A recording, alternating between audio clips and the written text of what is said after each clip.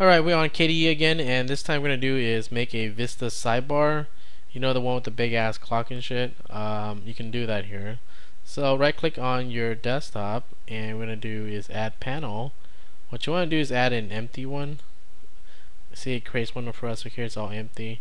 What you do is click on this little cashew here, and where it says screen edges, you want to drag it to whatever side you want. I'm gonna use my left side here. And as far as for this part here, the width, you want it about this much. I think that's how they have right here, like about that much, right? And then there's a little arrow at the bottom. You want to adjust that to maybe this size here, or more if you like. Doesn't really matter. Point is, after you did all that, add a widget, and you're gonna add the analog clock, right?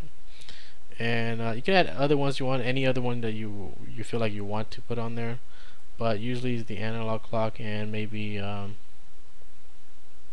the news, the RSS feed here. And last thing you want to do is, see here,